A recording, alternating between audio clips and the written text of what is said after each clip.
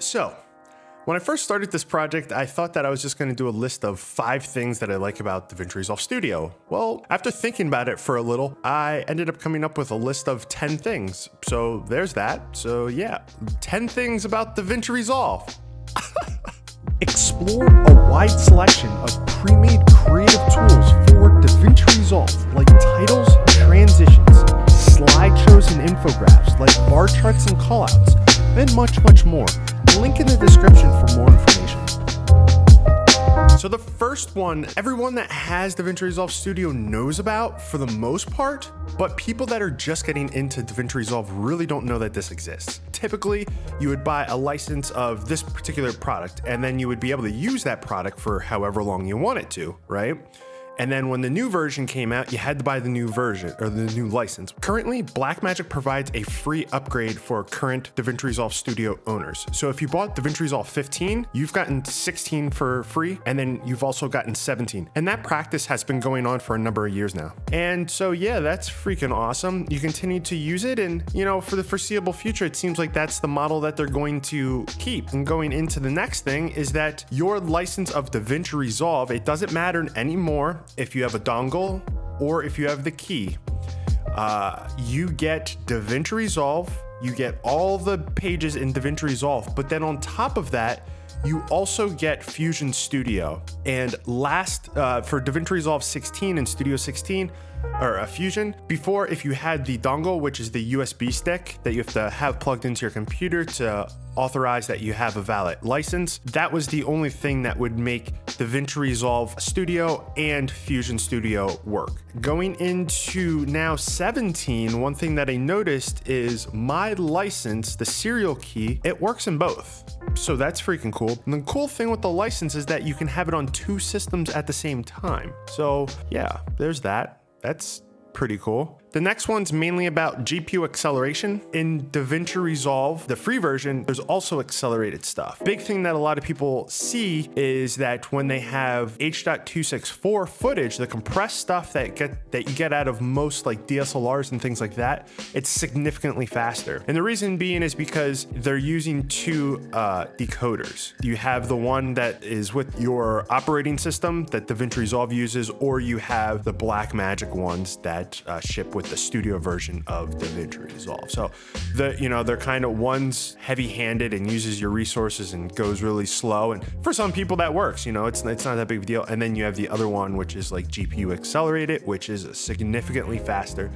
It's more fluid. It's day and night for a lot of people that work with DSLR footage. So going off from H.264 and talking about that, when you get Studio, you also get the ability to render out in H.265.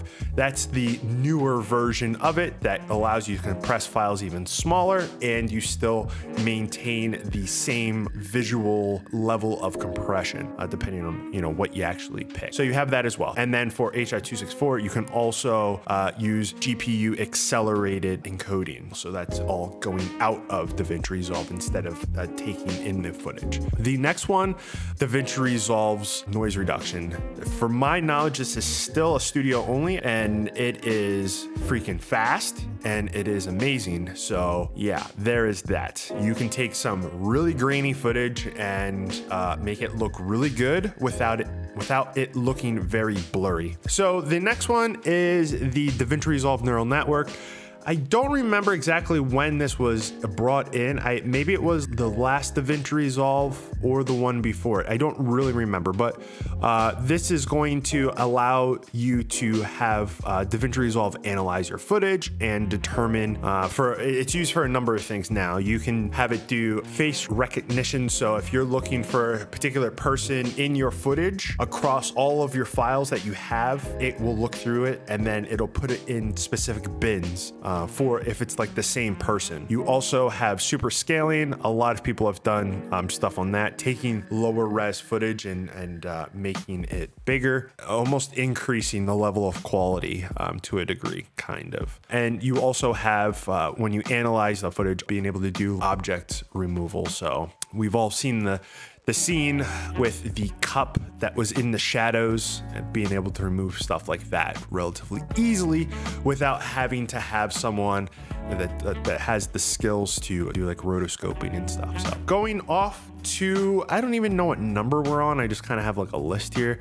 The next one is going to be your resolutions and frame rates. So DaVinci Resolve is amazing because I always get this question like, oh, does DaVinci Resolve, the free version, put watermarks on, or what is the maximum resolution and stuff like that? Well, the free version is 4K at 60 frames per second. DaVinci Resolve Studio can take up to a 32K video, and it can also do that 32K video at 120 frames per second. So that is a lot of pixels. If you haven't seen, DaVinci Resolve has a whole bunch of these Resolve FX. Now you can also get Open FX, and there's tons of companies that do Open FX for every program you could ever imagine. So you do have that ability, but in DaVinci Resolve, you also have Resolve effects. And those are effects that are, for the most part, I believe that, if I'm not mistaken, 99% of them are all GPU accelerated. The next one is for people that are looking to remove lens distortion easily without having to have like lens profiles or anything like that.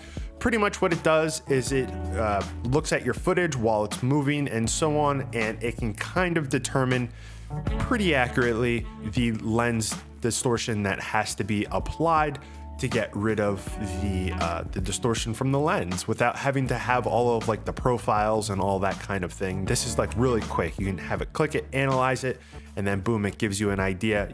There's also a slider, I believe, that you can play around with. It's been such a long time since I've used it, but when I did use it, it was pretty quick. And then finally, this is for if you're working with a group of people or if you're working on a lot of videos. So let's say you're a editor and you are working on a lot of projects, and you know, for most people, time is money. So why have your system that you're editing on be bogged down with a render? And that is DaVinci Resolve Studio allows you to do network rendering. So you can have another system somewhere on the network that can take all the project files and render it on their end and then spit out a finished product. So it's like having this other machine, and when you go to the deliver page, there's a button that you can click and boom, send that project off to the other system in the building or wherever it is, and have it just render out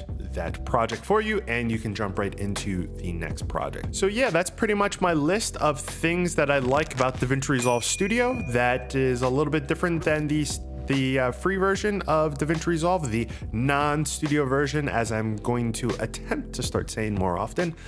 But yeah, so hopefully you guys are, if you haven't jumped into DaVinci Resolve, maybe this makes it easier to jump into it. I don't get anything. I didn't get paid to make this video. I just wanted to show people the differences between the two. One, because I get the emails asking me about it, and two, because a lot of people don't know about the first thing that I said, that the license continues on. Because a lot of people right now, with it being the public beta of DaVinci Resolve, the newest version, people keep asking me like, oh, you know, when do you think it's going to come out so I can buy it? And I'm like, well, just buy it now and you'll have Studio and you can continue using Studio for the next version. So yeah, that's pretty much it. Thank you all for watching. My name's JR. Have a good day. Stay safe, and I'll talk to you guys later. See ya.